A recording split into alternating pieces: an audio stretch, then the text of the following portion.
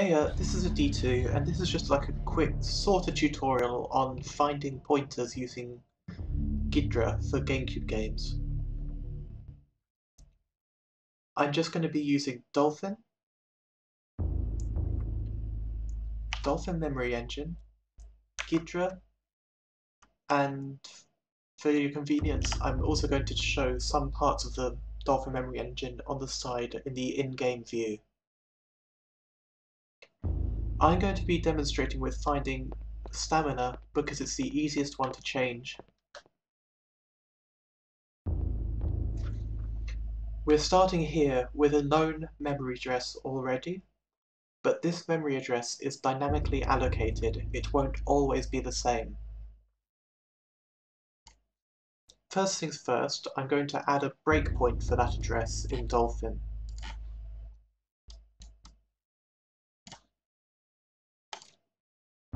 Let's see, the address is 8111B1C6, and when it's written, I'm going to write to the log and break. As you can see, it's written all the time.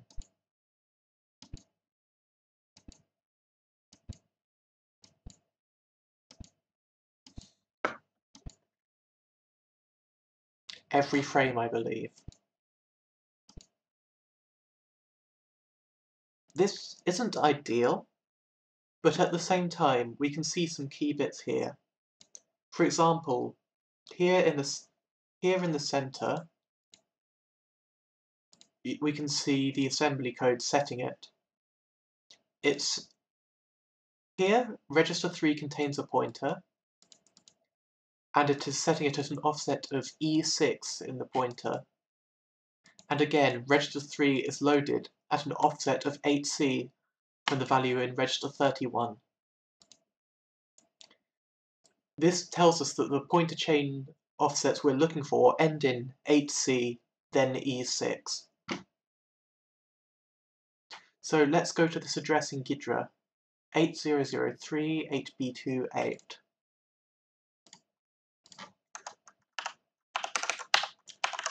There's a go-to window floating above Ghidra here, but OBS isn't recording the modal. Here's the equivalent code, and the same code just in Ghidra. And here is the attempt to convert it into C code. This is the pointer chain directly, ignoring the possibility of structures. It doesn't assume anything about structures.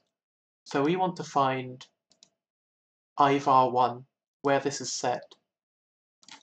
So I'm going to highlight the backward slice, and here we are. ivar1 is function 80201B8C, which takes a parameter that it didn't see originally. And that tells us there's an offset of 28 in hexadecimal as well. I'm just going to select the thing here, the function definition, and press P to propagate the types back to the main program. And now it will see is passing parameter 1 into this function.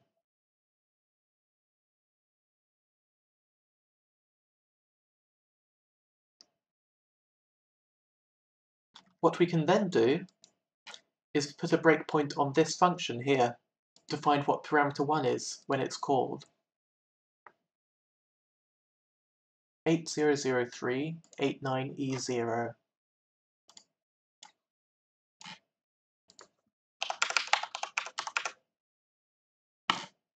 This is just a normal instruction breakpoint. And I'm also going to delete the memory breakpoint so we don't deal with that so much.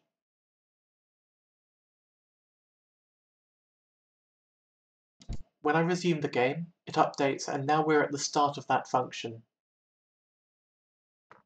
The value in register 3 is the pointer address, so we are looking for 810F 88FC plus 28, sorry, plus 0x28 plus whatever the other offsets were.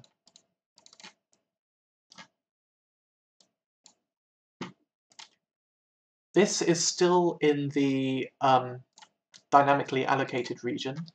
So I'm going to go back into Dolphin Memory Engine and search for values containing that pointer. As you can see, there are quite a few of them here.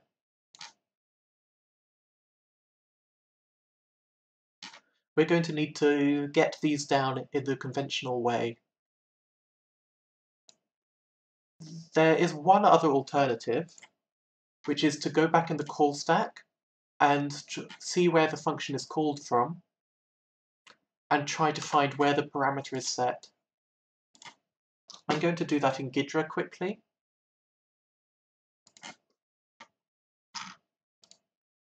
So this function is called from there, which is a branch. It's a branch table. Hang on, that's the wrong Ghidra window. This function is called from many different places. And Dolphin says this one is 800C 5E78.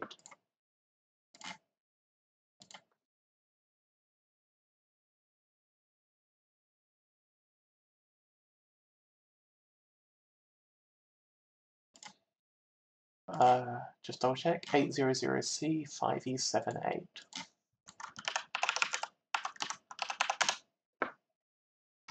Again, the parameter is just the one passed into this function, and this one is called from here, and that one's called from here when it's the same parameter passed in. Just wait for the decompiler to catch up.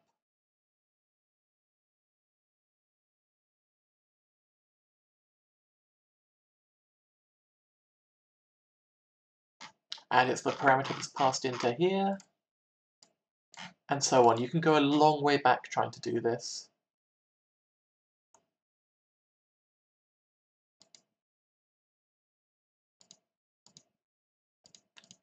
So instead, I'm just going to use this. In Dolphin, I'm going to delete the breakpoint and just play around a bit, basically. See if I can shift those values. Oh, those aren't displaying very well.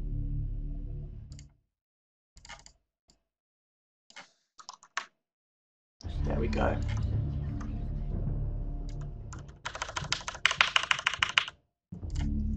So these ones here at the bottom that are changing are very obviously not the right one.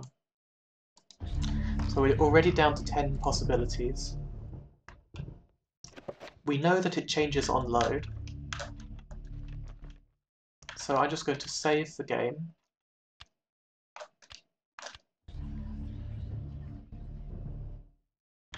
And load it again.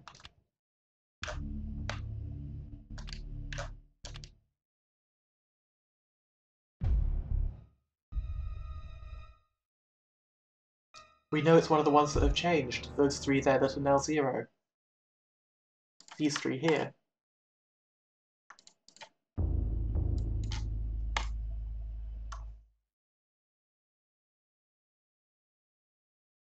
There are still quite a few more options though, so if we go back to here, this is the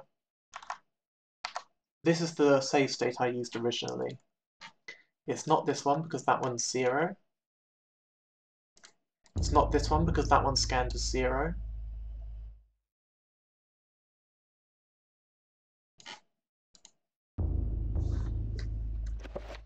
Let's load that save file again.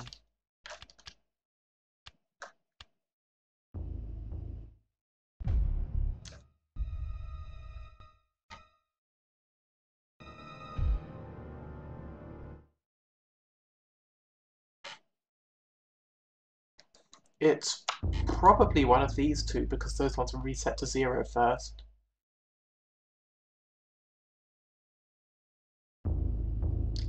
So let's just create a new pointer in DME to check these out.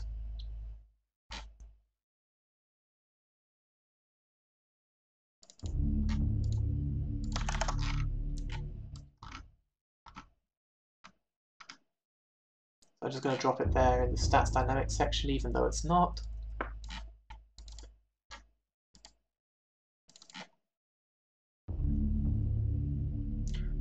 What was it? I've already forgotten it.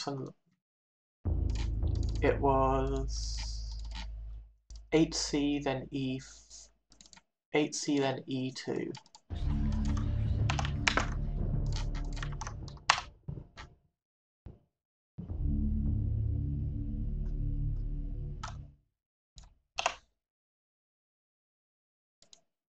No, wait, that was sanity. E6.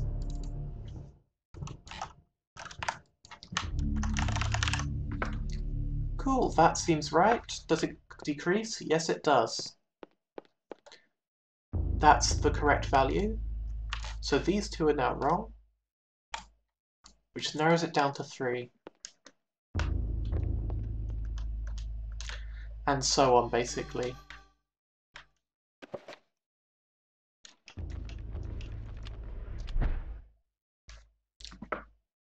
I cannot say what was the true beginning. So now I'm just starting a new chapter. Oh, that one's changed and it keeps changing. So I don't think it's that one. I am reminded of ideas I first encountered in Sir James George Fraser's book, The Golden Bough. I'm just going to speed up emulation for a bit. Get through the cutscene.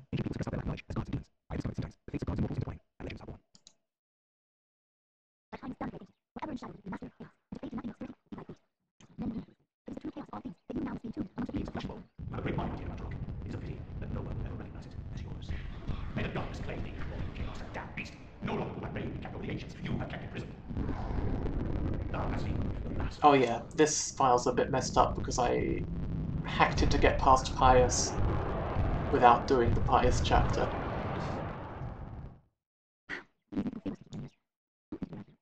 So I haven't selected an ancient or anything. The game is going to sort of crash. But yeah, here we go. It's a different value now. So let's try out that address. 804E, FAC4. Nope, that is not a valid pointer. We've narrowed it down to 2. And rather than try and figure it out, I'm just going to tell you that both of these seem to always be valid. For the statistics, at least. I hope this was a helpful sort of insight into how I do pointer searching, even if it was a bit all over the place, and hopefully it can help you find pointers rather than just me.